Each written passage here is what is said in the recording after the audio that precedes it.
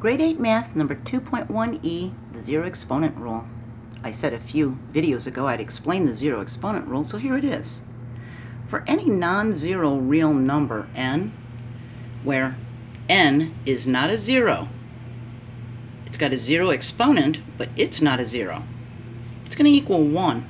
So all integers with an exponent of 0 are going to equal 1. It's just bases with zeros don't count. If we have 2 to the third power divided by 2 to the third power, any number divided by itself is going to equal 1. 3 divided by 3 is 1. 10 divided by 10 is 1. It doesn't matter. Whatever we divide by itself to itself is going to equal a 1. And as we learned in the last video in the quotient rule of exponents, it said division means to subtract the exponents. So if we have 2 to the third power divided by 2 to the third power, we can see the bases are the same, so we're just going to subtract these exponents. So 3 take away 3 is going to be a 0.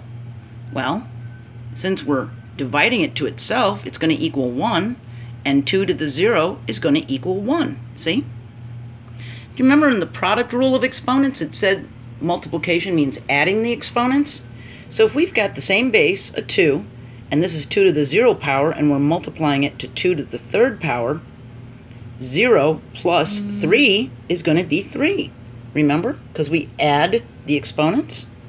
It's the same thing as saying 1, because 2 to the 0 power is a 1. 1 times 2 to the third power is 2 to the third power. See? It's just going to be 2 to the third power. So remember that anytime you see any number that has a 0 power, a 0 exponent, it's going to equal 1. Whether you're adding, subtracting, multiplying, or dividing, it's going to equal a 1, okay? But it can't have a 0 for a base. Now to take one step up, for those who are interested, if we have a negative 2 to the 0 power, it's going to be a negative 1. Since this represents 1, and we've got a negative sign in front of it, it's going to be a negative 1. But if it's in parentheses, and the exponent's on the outside, then it's going to be a positive 1. We'll get into that more in the future. If we have a variable to a 0 power, it's going to equal a 1.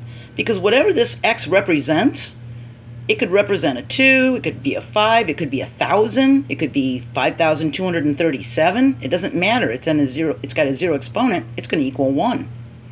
So if we have 2 with a variable with a 0 power, like this one, then it's just going to be a 2, because that's going to equal a 1, and they're next to each other. That means multiplication, so 2 times 1 is 2. See? But if it's in parentheses with this on the outside, then now this is the base number. See? So now the whole thing is going to equal 1. In this one, the x was the base number. In this one, the 2x is the base number. See the difference? Okay, so that's a step up. You don't need to really know that, but I thought I'd throw that in for you bright guys that are watching these videos.